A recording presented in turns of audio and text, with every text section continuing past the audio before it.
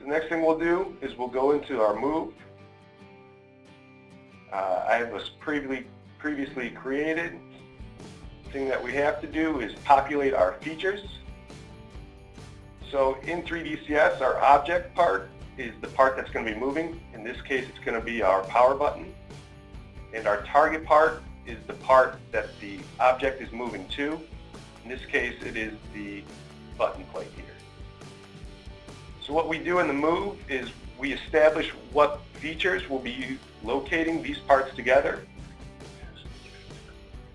In this case, we're going to be using a step plane move, which follows the 3-2-1 locating scheme of 3 points defining a plane, 2 points defining a secondary direction of control, and a 6-point defining the tertiary direction of control. So for our objects, I'm going to pick my first point here, my second point, my third point. That will establish my primary plane.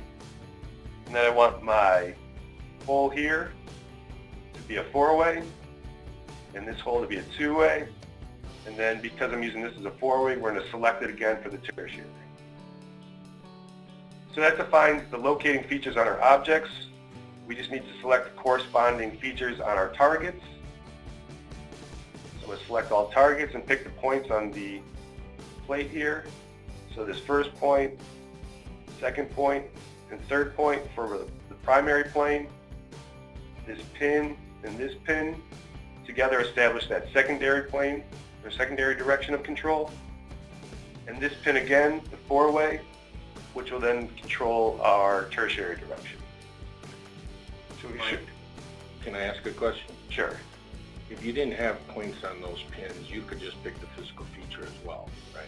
Correct. So these points were previously created. Alternatively, if you're choosing to not use points, you can always use features. So if instead of that point, we want to select that surface, we could do so as well. So the software is both point-based or feature-based, Yeah. depending on what you choose to use. Yeah. So I'm going to stick with using these points just to be consistent with the object 4 and 6. And then I'm just going to show my features here. So the software then will highlight my objects 1, 2, and 3, 4 and 6, and 5.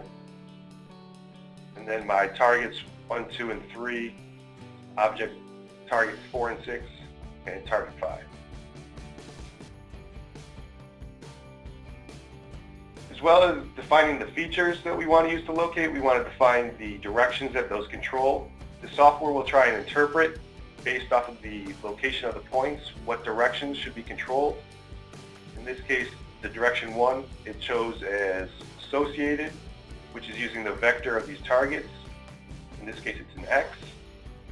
Direction 2, with auto, it's going to infer between these 2 points that the direction to control is Z.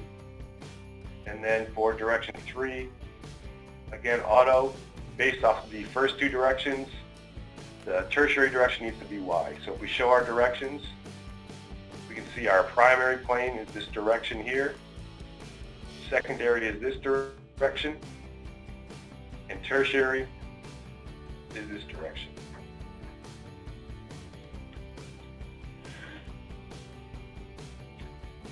And then also based off of the object points that we selected, the software will infer what parts we want to move. In this case, we're moving the power button, and that will fully complete our move.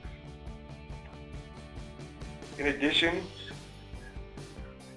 because we have hole and pin combinations for this move, the clearance between the pin and the hole sizes will be an additional source of variation for our model. So we want to model that variation as well. And the software allows you to control how that variation is modeled. So we can either use the default, which is constant, so we're always going to be moving the hole to the pin, so there's always contact around the edges. We could also set that to have some clearance when these 2 parts are mated. As well as the magnitude, we can control the angle which is the direction that the contact will occur in. Default is uniform and 360, meaning equal probability in any direction.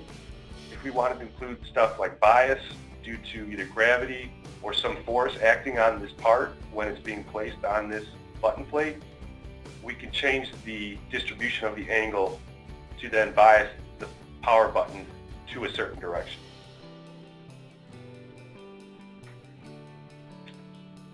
So with those points added to the move, we can nominal build, and then we'll see that our power button is now moving into its correct location in the phone. And then, as I mentioned earlier, the order of your moves will mimic your assembly process. So if we animate through our moves, we can see how the phone would be assembled as it's being produced.